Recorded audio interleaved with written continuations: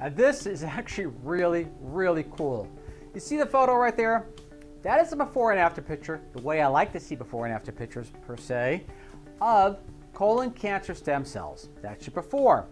The after is after these colon cancer stem cells were treated with a grape-based compound of resveratrol and grape seed extract. The combination, researchers have discovered, is extremely potent in the elimination of just not potentially tumors, but cancer stem cells themselves. With that in mind, let's go right into the public citation title as follows. Grape-based compounds kill colon cancer stem cells in mice. The combination of resveratrol and grapeseed extract is very effective at killing colon cancer cells. And what the researchers are learning is the combination of these compounds is not toxic to healthy cells. The researchers who reported their findings in a recent issue of BMC Complementary Internal Medicine suggest that the findings could pave the way for clinical testing of the compounds on human colon cancer, which is the second most common cancer in women and third in men. If successful, the compounds could then be used in a pill to help prevent colon cancer and lessen the recurrence of the disease in colon cancer survivors. To go a little further, researchers, we are particularly interested in targeting stem cells because, according to cancer stem cell theory, cancerous tumors are driven by cancer stem cells themselves. So sometimes they eliminate the tumors, but those stem cells remain. Henceforth, the combination of resveratrol and grapeseed extract holds incredible promise and/or potential. So, with that in mind, let's go right into the citation title as follows. Grape compound suppress colon cancer stem cells in vitro and in rodent model of colon carcinogenesis.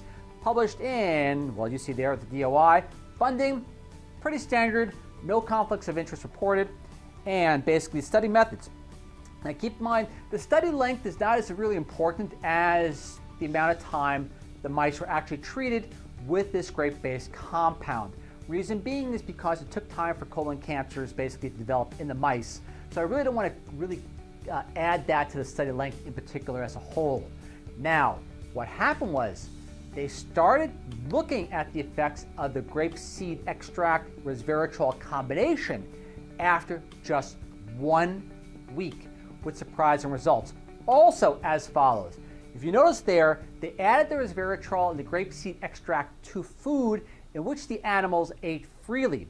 So basically I didn't want to list the amount that they may translate into humans. However, the researchers state this is basically the amount, the food percentage-wise, that is typically used in human trials themselves. So not a lot, but yet extremely effective. As you read towards the bottom, all animals had free access to food and water. So, to proceed, the study length, basically not as important. The treatment time started to show benefit after 1 week.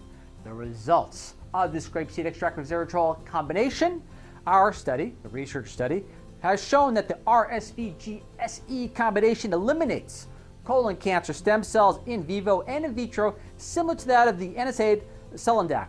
Now keep in mind, they wanted to have some comparison to other medications which were showing promise in treating colon cancer. Difference is this: the resveratrol and the grapeseed compound, or grapeseed extract I should say, was not toxic. In addition to that, even though the Selendac did show benefit in reducing the tumor size down, the GSE and the resveratrol kicked butt on the cancer stem cells, so hopefully prevent any potential reoccurrence. Our results also established the molecular basis for the beneficial effect of RSV-GSE combination that is a popular dietary supplement, although further investigations are needed to understand more on the interactions of these agents and on the long-term colon cancer, chemopreventive, and chemotherapeutic potential of the RSV-GSE.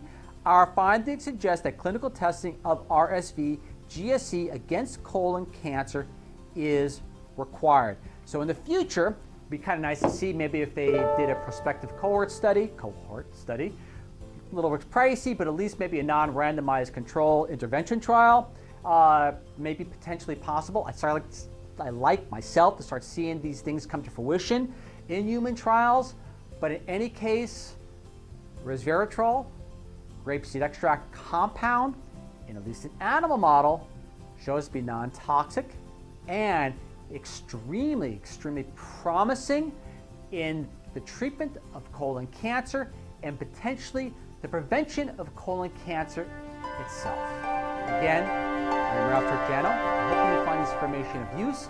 And as always, I thank you for listening and look forward to seeing you all once again in 7 days. Ralph Turchiano signing off. Catch you guys in a bit. Bye.